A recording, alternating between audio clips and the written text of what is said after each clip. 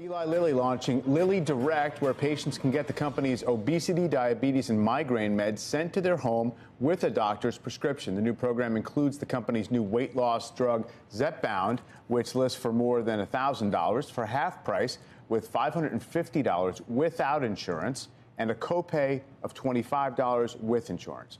Joining us now, Michael Yee, senior biotech analyst at Jefferies. Michael, it's great to have you here. I know you already kind of liked Lilly based on a lot of the fundamentals and the efforts in obesity. What do you think of today's news as a way of addressing the market? Yeah, well, good to be here. Good morning. I mean, I think on one side, it's important to understand that this is the beginning and the early cycle for Lilly and others to continue to grow the obesity market. And importantly, getting access to the drugs is critical. Certainly, I know Lilly is putting in huge emphasis on that. This program, of course, is interesting. I wouldn't say it's game-changing, of course, but it's incremental in getting access to people online, if you read some of the details, without having to necessarily go in to specifically see a doctor in the office. And does it also reflect the fact that insurance companies are slow to adopt these things and approve them in as broad a way as Lilly would like? Well, I think it's a process. To be clear, it doesn't happen overnight. I think today's program and others that are going to follow are related to getting access and getting awareness and getting access to doctors. Just to be clear, payer access is opening up slowly and surely this year. Remember, Lilly's drug for obesity, Zepbound, just got approved recently.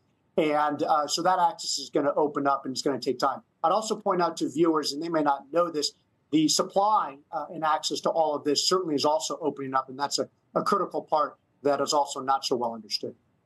That has been an issue for sure. You know, we also mentioned that Lilly on in a separate front is going after the cosmetic use or off-label use, or in their mind, fraudulent use through some providers of these medications just for cosmetic purposes. Does that do anything in terms of your estimate of how large this market can get if it truly just goes to those that have critical health problems related to obesity?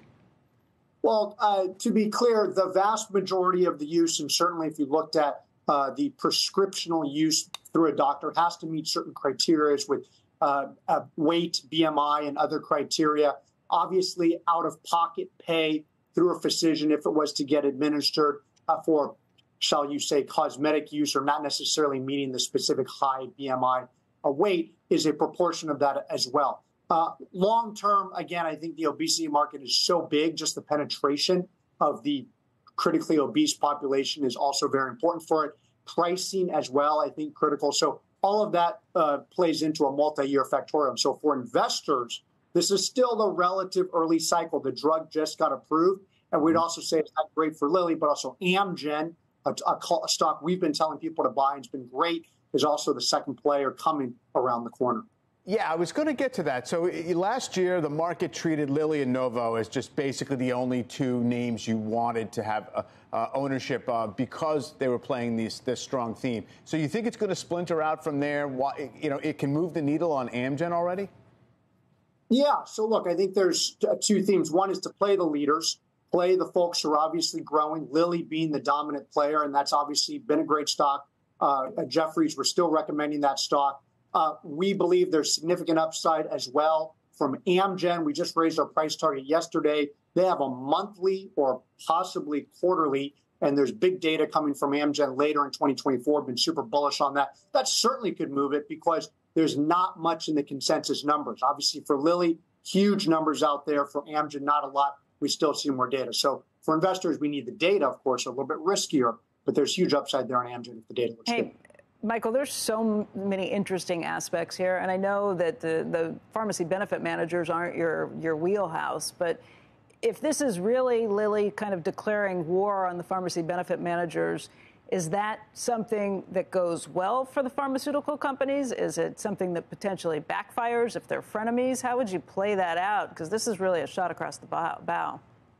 You know, I think it depends on how you look at it. I think that the key here is Lilly's trying to get access. I agree that the payer plans are slow to get going. You could imagine, of course, Becky, that not going to turn it on overnight, right? There's a huge cost to that. And if you go look back at the Hep C days or some of these big markets that opened up very quickly, a lot of the budget constraints and planning for the PBMs gets all out of whack, and that's a problem for their earnings. So I think they want to manage that. Here, Lilly obviously wants to get access through out-of-pocket. So this is people who also want to play out-of-pocket.